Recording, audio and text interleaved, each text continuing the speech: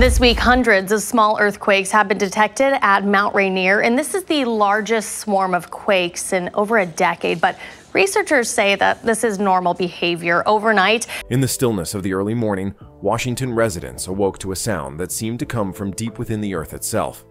Windows rattled, floors shifted, and pets howled in confusion as a low rumble passed through the ground.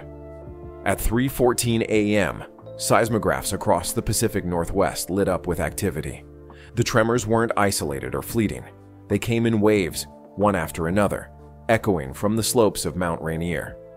For most people in Seattle, Tacoma, and the smaller towns that dot the valleys below, the quake was unsettling, but survivable.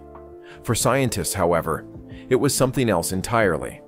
Within hours, the United States Geological Survey issued its rarest warning, a red alert. This wasn't speculation. It wasn't a cautionary advisory.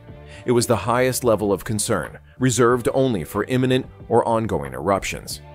The mountain that had been silent for centuries was now rumbling awake, and the Pacific Northwest found itself thrust into the crosshairs of one of the most dangerous natural forces on the continent.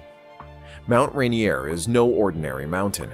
Towering 14,410 feet above sea level, it dominates the Cascade Range like a sentinel of ice and stone. Its broad shoulders are cloaked in glaciers, more than 30 in total, holding more ice and snow than the rest of the Cascade volcanoes combined. To the millions who live in its shadow, Rainier often appears serene, a backdrop for family photos, weekend hikes, and postcard images of the Pacific Northwest. But beneath the snow and forests lies a restless giant. Rainier is classified as a stratovolcano, a type notorious for violent, explosive eruptions. Geological records suggest it has erupted dozens of times in the past 10,000 years, often unleashing pyroclastic flows, lava domes, and lahars, volcanic mudflows capable of scouring valleys clean. Its most recent significant activity is estimated to have occurred about 1,000 years ago, though minor steam eruptions have been reported since. Scientists consider Rainier one of the most dangerous volcanoes in North America, not because of its frequency, but because of its proximity to population centers.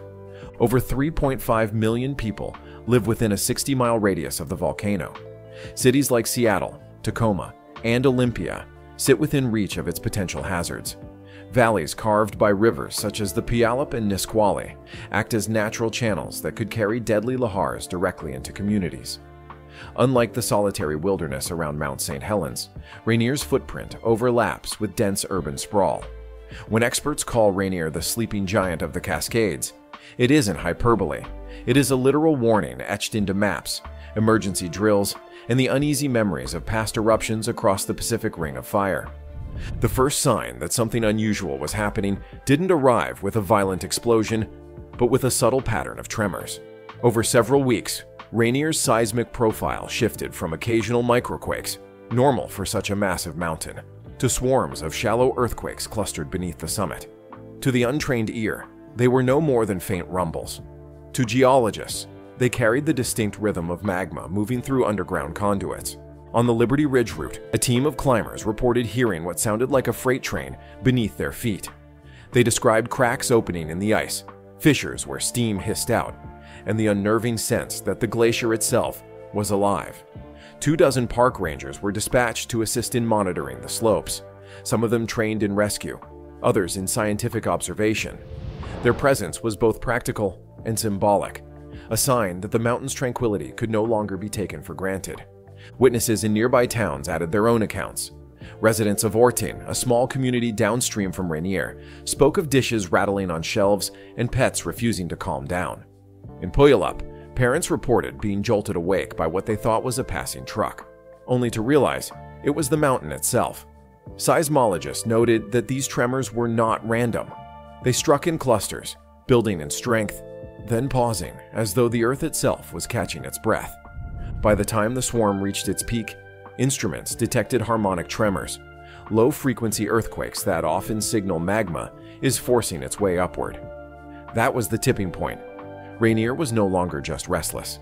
It was preparing for something larger, something that could transform the Pacific Northwest in a matter of hours. When the United States Geological Survey issues a red alert, the message is stark. An eruption is either happening or about to happen. Such alerts are rare, and their implications are profound. On that morning, USGS officials made the announcement with measured words, but the gravity was unmistakable. A red alert means that every emergency plan on paper must be put into motion. Local governments activated command centers. Emergency sirens, long silent, were tested in towns like Orting and Sumner. Evacuation drills, once treated as theoretical exercises, suddenly became urgent rehearsals for survival. Schools prepared buses, hospitals reviewed disaster protocols, and shelters began opening their doors. The announcement also mobilized federal agencies. FEMA staged supplies at regional hubs. The Pacific Northwest Seismic Network ramped up monitoring, deploying mobile sensors and drone surveys. The National Guard placed units on standby, ready to assist in mass evacuations. For residents, the red alert was both a shock and a confirmation of their worst fears. The mountain had stirred, and scientists were no longer speaking in cautious hypotheticals.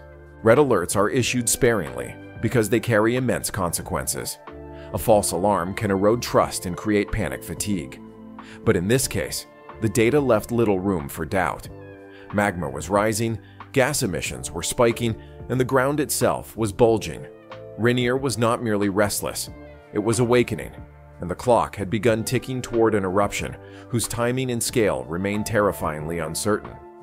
Behind the scenes, geologists and volcanologists worked around the clock, parsing every signal Rainier offered.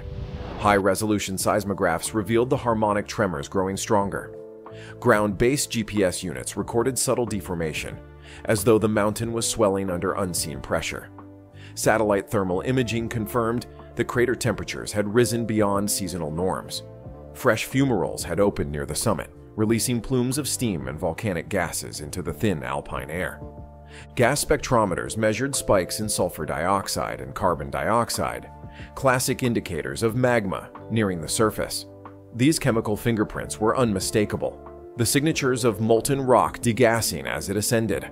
Combined with seismic data, the evidence painted a clear and chilling picture. Magma was intruding into Rainier's upper chambers. Scientists compared the data with known precursors from other eruptions. The harmonic tremors resembled those that preceded Mount St. Helens' 1980 eruption, though Rainier's signals were deeper and more sustained.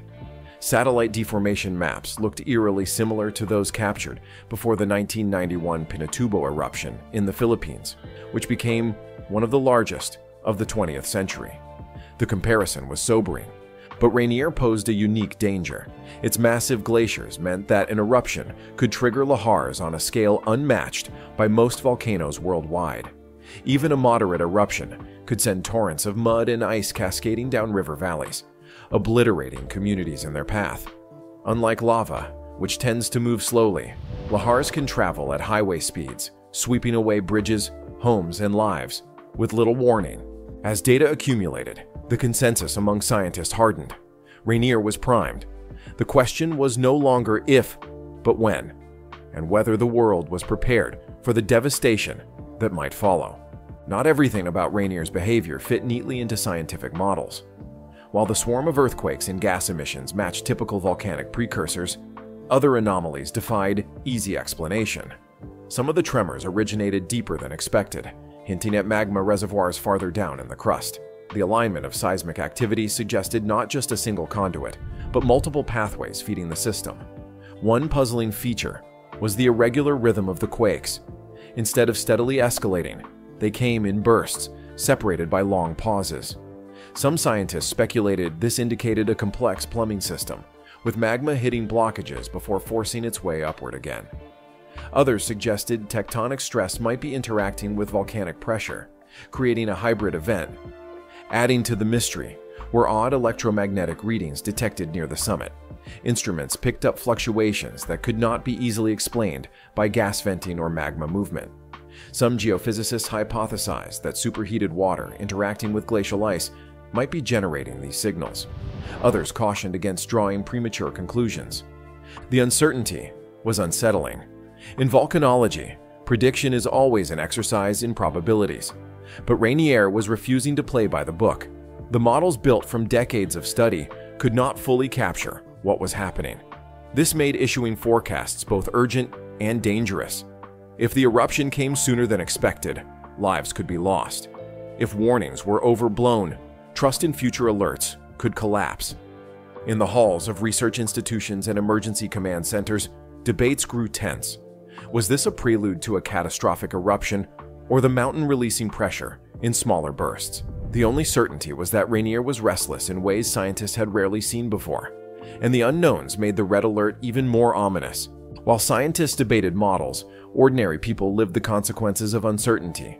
In towns like Ortin and Puyallup, residents packed emergency kits, loaded cars with essentials, and practiced evacuation routes they had only ever seen on maps. Schools dismissed classes early, and parents clutched their children a little tighter, aware that the mountain looming on the horizon could decide their fate. Hospitals braced for mass casualty events, stockpiling supplies and preparing triage plans. Businesses shuttered, unsure whether they would reopen. Farmers along the Nisqually River watched the mountain uneasily, aware that their land lay squarely in the path of potential lahars. Some residents reported eerie changes: steam rising from new vents on the glaciers, the faint smell of sulfur on certain mornings, even the sound of ice cracking deep within the mountain. For those who had lived in the region all their lives, Rainier's silence had been a source of comfort.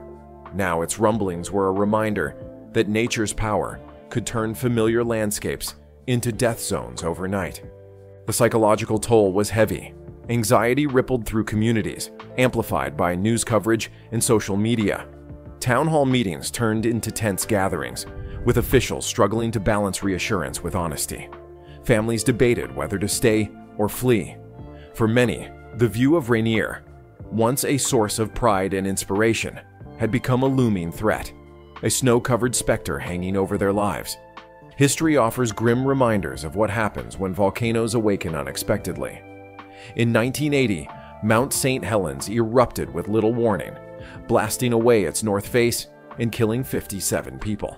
Entire forests were flattened, rivers choked with debris, and ash spread across multiple states. The eruption forever changed how Americans viewed volcanoes in their own backyard. Even more haunting is the story of Nevado del Ruiz in Colombia.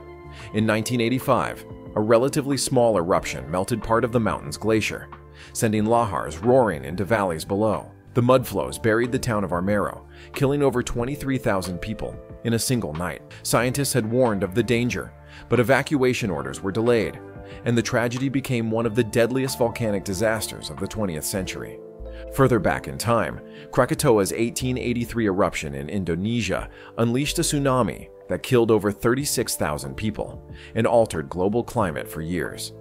Tambora's 1815 eruption caused the infamous Year Without a Summer, plunging temperatures worldwide and devastating crops.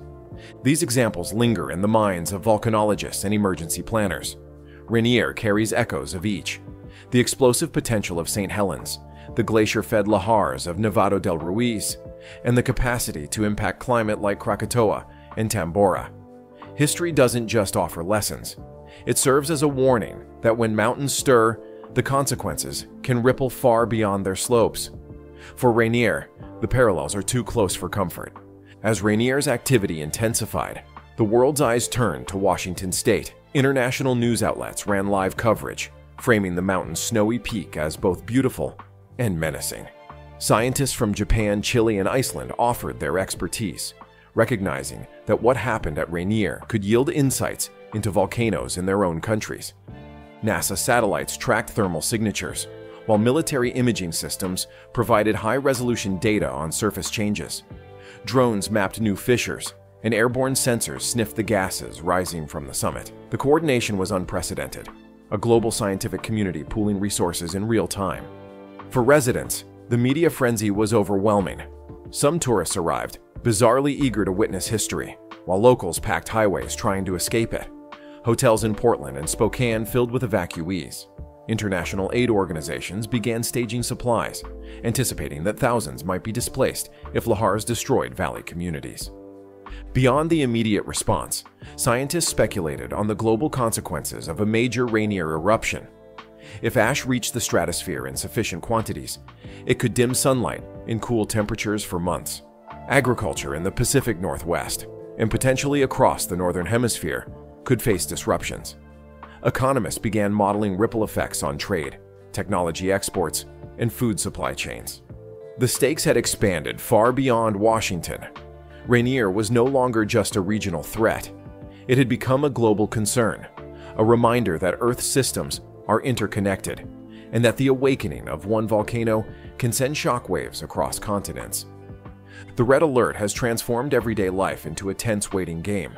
Every tremor, every plume of steam, every spike in gas emissions is scrutinized, as though it might be the final warning.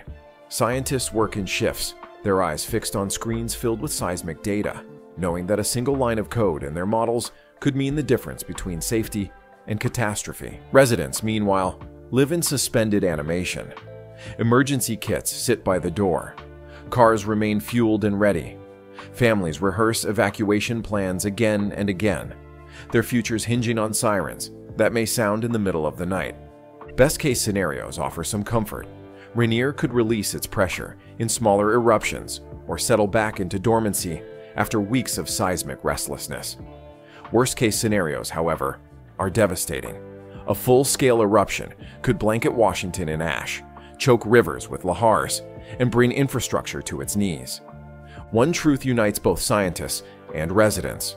Rainier has awakened, and the future cannot be taken for granted. The mountain that has watched silently over the Pacific Northwest for millennia is speaking again. Its voice rumbles through the earth, its breath steams into the sky, and its warning is clear.